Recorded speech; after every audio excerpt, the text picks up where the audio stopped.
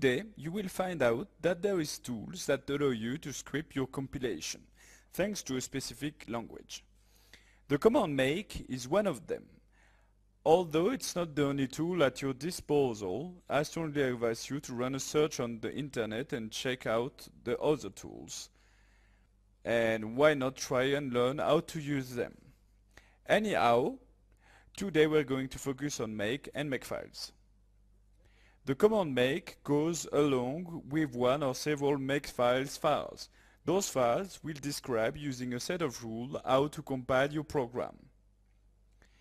So we use the command make, which will call the makefile, read it, and execute it. A makefile simply is a file named makefile, which contains a set of rules and as well as some variables that describe the behavior the compilation must adopt. Of course, the rules will be able to call themselves and will be able to use variables. The most important thing is to properly structure all of this is to order to reach your goal. Let's assume that our makefile contains a rule clean. To call this rule, you just have to type make clean in my terminal.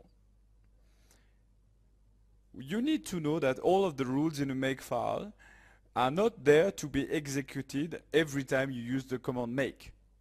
Usually, only one rule is executed and its dependencies, we'll see this later, in order to perform the actions these rules were created for.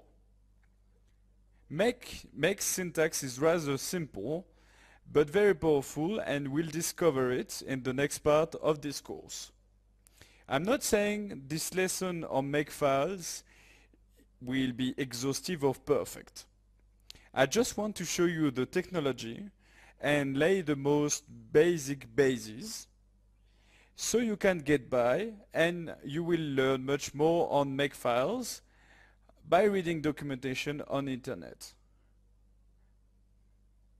See you in the next video. We'll discover the basics of makefile syntax.